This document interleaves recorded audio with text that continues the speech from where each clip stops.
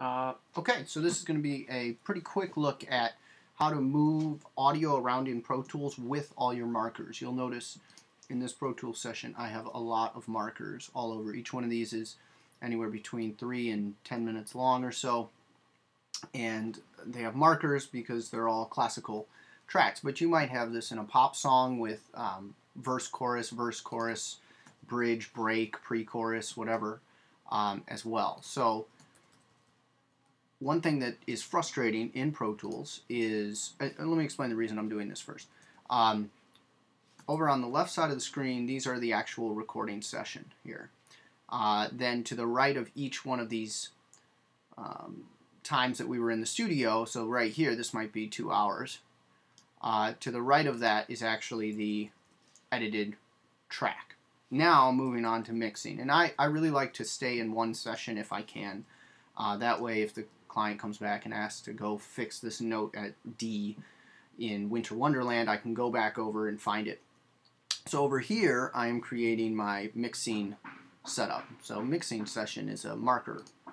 And each one of these is a song, and in my mixing window, you can see it'll say things like track 3, track 4, track 7, etc. Each one of those is a track.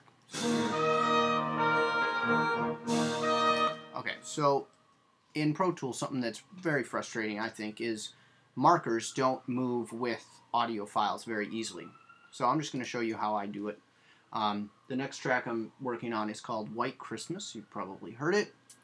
And this is a Christmas album. So there's the track. So the first thing I do is I click up in the timeline where the markers are. Then, holding down Command, it goes to that marker. I click here.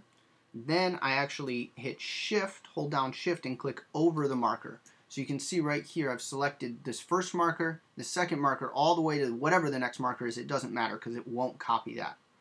Then scroll back down. Then hit Command C to copy those markers, because you can copy markers. You just can't drag them around in units. And I go to the end of the track and click once again back up in the timeline area where you want the markers, and I hit paste. Okay. Now I've got those two markers, and you can see that third one did not copy. Then I go back to the original track here, edit White Christmas, and I click somewhere in the actual recording area in the actual tracks, and I've got a group all selected right now, so every single track. And I click there, hit Shift, click End. Oops, hold on. Command click on the first, the edit, that's the start, then Shift click at the end, and it selects all of that audio. I hit Command C, and I go back here to the actual track. I hold down Command, click on Edit, and hit Paste. And what I've just done is moved all of these files, still edited exactly the same, and the markers. And those markers are very, very strategically set so that when I hit, this is where I actually want the start of the track to be. So when I actually export it, when I bounce it out in Pro Tools, I will do the same thing. I'll click on Edit, then Shift to the end, and then I'll use Option Command B and bounce that out. So those markers actually identify the beginning and end of my